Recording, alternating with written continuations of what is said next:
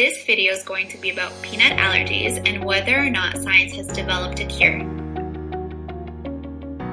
Allergies have been around for centuries, and one of the first recorded cases of allergens was in the 1800s by Dr. Blackley. He conducted the first skin test by placing pollen onto his skin to isolate the cause of his seasonal sneezing. But first, let's address the following question. What are allergies? Consider this situation. We are in the human body, which is represented by this secure location, with cameras monitoring the area, also known as the antigen-presenting cells. The purpose of the cameras is to report any suspicious activity back to the security system. In the case of the human body, this would be the antigen-presenting cells reporting back to the inflammatory system. Keep in mind, when I say suspicious activity, I'm referring to an allergen entering the human body. In this case, it would be the peanut consumed by the individual. The cameras have caught an intruder. The allergen, aka the peanut, has entered into the secure location.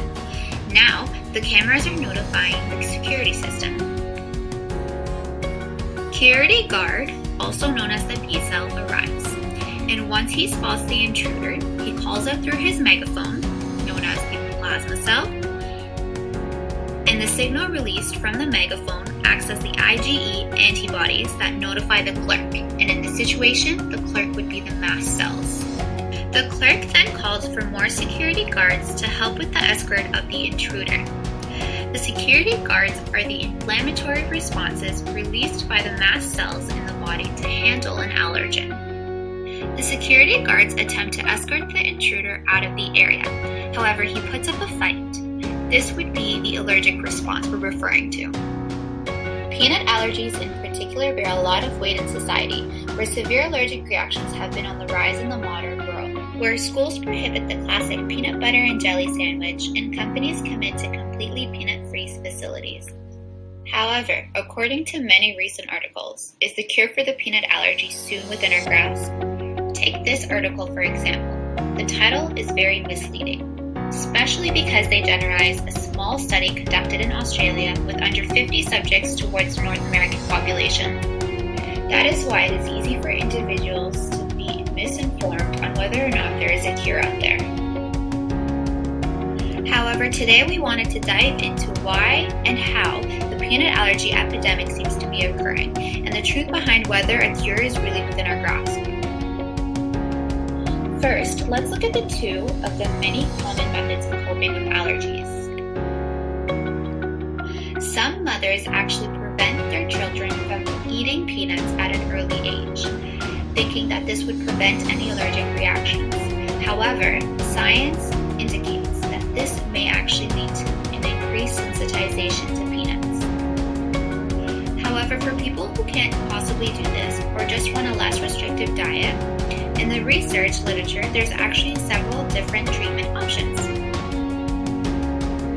The treatment that is referred to in this study is an immunotherapy treatment, which is a probiotic that is coupled with the peanut. This treatment induces a desensitization or a familiarity of the body to the peanut. This brings us to the Australian research article mentioned in the news article we talked about earlier.